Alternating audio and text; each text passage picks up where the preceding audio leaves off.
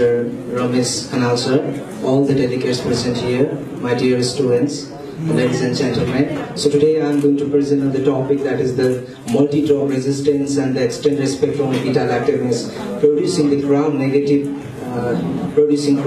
bacteria from the chicken meat in Balkumari metropolitan Nepal. So let's introduce first. So first is the antibiotic resistance. So you are very familiar with the antibiotic resistance. So it is the conditions when an antibiotics doesn't work on a particular bacteria. So the problem arises when there is the multi-drop resistance. So if you can see the word multi-drop resistance. So this word signifies that when three or more than three antibiotics doesn't work on the bacteria, that condition is known as the multi-drop resistance. And I have added the next topic here, that is the of the third generation cephalosporin. So third generation cephalosporins are the antibiotic that is usually given by the physicians. Some of the common examples of the third generation cephalosporin are the cefotaxime, ceftazidime, cefixime, ceftriaxone. So these antibiotics are particularly given by the physicians. But what actually happens is that there is the bacteria which are capable of producing the extended spectrum of beta-lactamase. So these enzymes will hydrolyze the beta-lactam ring that is present on the antibiotics. So if the beta-lactam rings are broken down, the antibiotics will change from one product to the another. It means from one substrate to the another product, the antibiotic will be changed. So the antibiotics will be no longer the antibiotics and the antibiotics won't work. So actually the extended spectrum beta-lactamase is the enzyme and extended spectrum beta-lactam is the antibiotic, which is called the third generation cephalosporin. So next what I am going to relate is that I am going to relate the MDR and the ESBL with the meat sample, the chicken meat sample that we consume daily, which is very cheap and which is very popular among the people. So if you see, the infections by the bacteria leads to the difficulties in the treatment. So prolong the infection. If the infections are prolonged, there is the huge economic loss. Similarly, the treatment can be failed and the persons can be dead. If the infections by such bacteria occurs, then there may be the failure of the treatment and the patients may die. So what is the cause of the MDR and the ESBL? So what may be the cause? The one cause is the overuse of the antibiotics in the poultry. So from the day one to until it is sold in the market, the farmers use the antibiotics. So the overuse of the antibiotics in the poultry is one of the major problems for the emerging multi-drug resistance. So the next is the poor sanitations in the slaughterhouse. So whenever that chicken goes into the market, goes into the slaughterhouse, then the butcher won't do any of the hygienic method to process the meat. It means the water they use for the processing of the meat is not of the good quality. That may contains the various type of the bacteria which are harmful to the humans. So that is one of the reason in which there will be the bacteria in the meat. So if the bacteria, so these bacteria can be transmitted to the humans from the animals. So you can see the bacteria are transmitted to the humans from animals through the consumptions of the uncooked foods. So one of the meat that is very famous in the Newari culture is the kachila. So that is the uncooked meat. So that is also, you know, that traditions was from the buck meat, but now that has been modified to the chicken too. So if we consume such type of the uncooked meats, then the patient may suffer. So next is, if we contact with the uncooked meat and meat surfaces, the patient may be infected with the MDR and ESBL.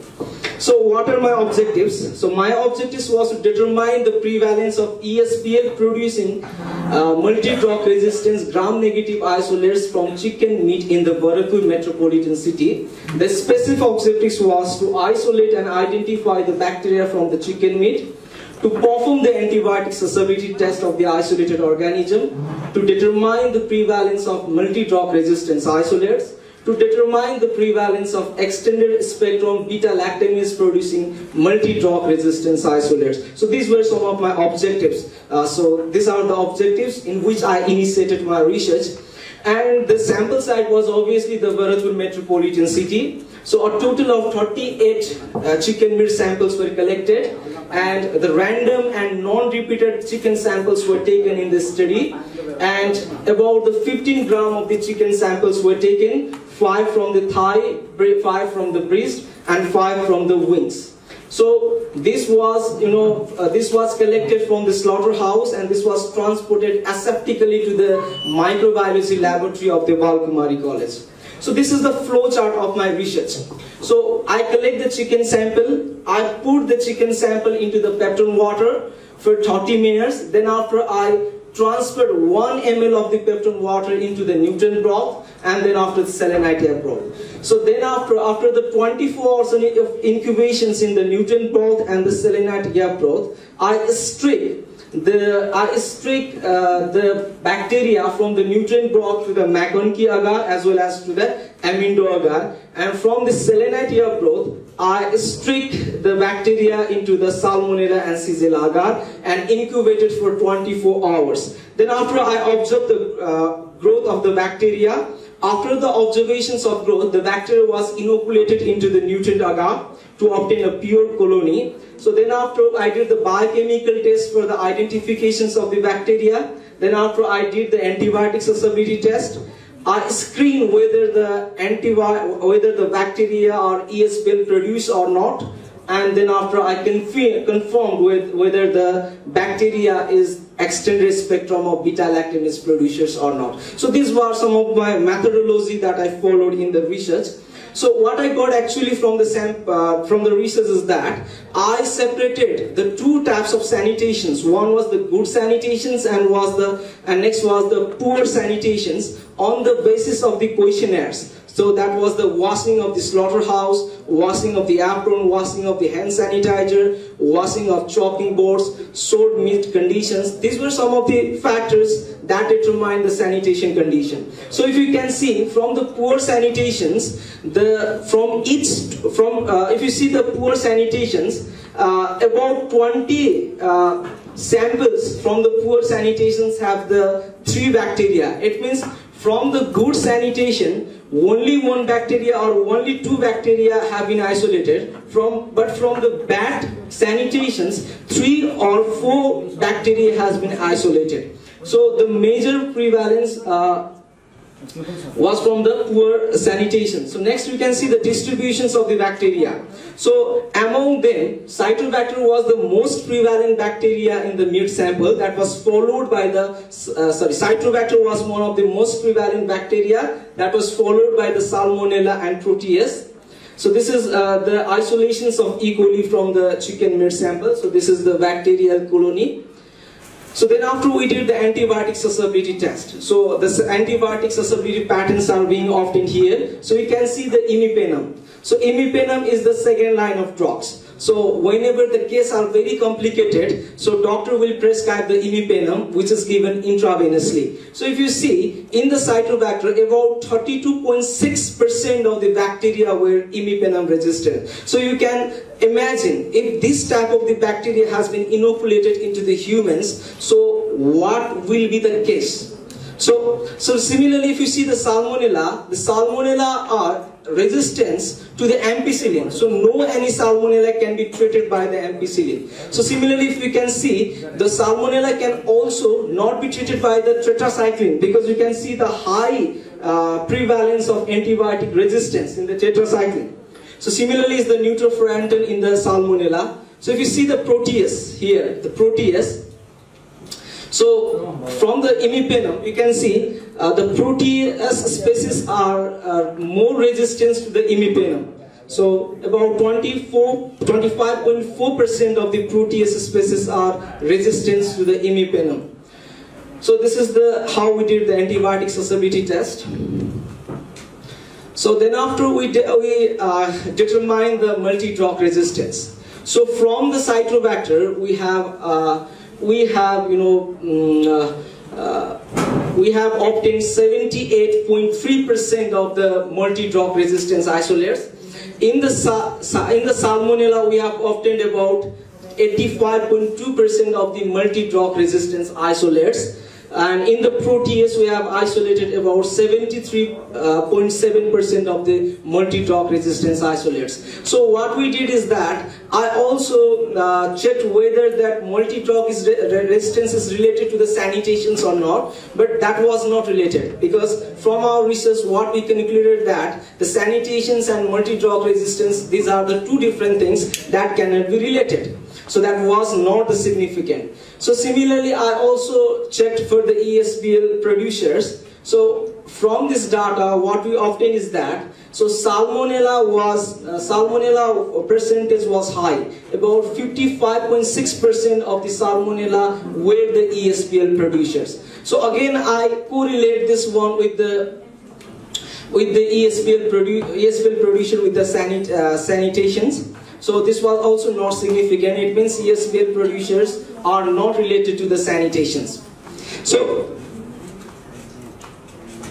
if you see, this is the figure in which I have done the antibiotic susceptibility test. So you can see this one antibiotics. So this is not working. So there is two types of the antibiotics. So this follows the combined Dix method. So if you see here, so this bacteria, so this antibiotics and this antibiotics. So if you present here, so the zone of inhibitions is greater in this context. So this is only the cefotaxime, and this is the cefotaxime plus clavulanic acid. So if you see, if we add the clavulanic acid in the antibiotics, the zone of inhibitions will be high. So what is the significant is that the clavulanic acid will inhibit the ESBL. So it means the clavulanic acid will inhibit the extended spectrum beta lactamase enzymes, and the antibiotics are able to work properly. I repeat, so the clavulanic acid I have used here. So this is the cefotaxime, and this is the cefotaxime plus clavulanic acid. So this cefotaxime is alone not capable of inhibiting the bacteria. So if I use the cefotaxime plus clavulanic acid, this clavulanic acid will inhibit, or that will inhibit the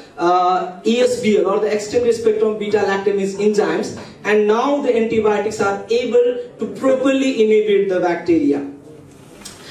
So next, the final objective of my study was to determine the ESBL producer among the MDR. So I have detected the MDR separately. I have detected the ESBL separately. So now my next target is that how many ESBL are produced among the MDR. So about 34.9% were the ESBL producers as well as the MDR bacteria. It means for 34.9% of the bacteria isolated from the meat sample will be resistant towards 3 or more than 3 types of the drugs, along with the third generation cephalosporin like the cefixime, cefotaxime, ceftazidime, ceftriaxone. So what I concluded is that this study showed the high prevalence of the MDR and ESBL producers, gram-negative bacterial strains in the chicken meat.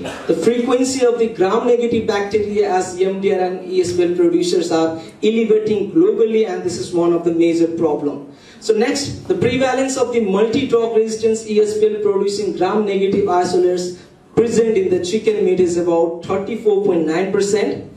So in this study, there was no significance between the sanitations on MDR bacteria and ESBL producing bacteria, because we are unable to assess the quality of water used for washing purposes and the sanitation conditions of the site where the birds were undressed and eviscerated. So we are unable to assess this one. So that may be the reason of insignificance.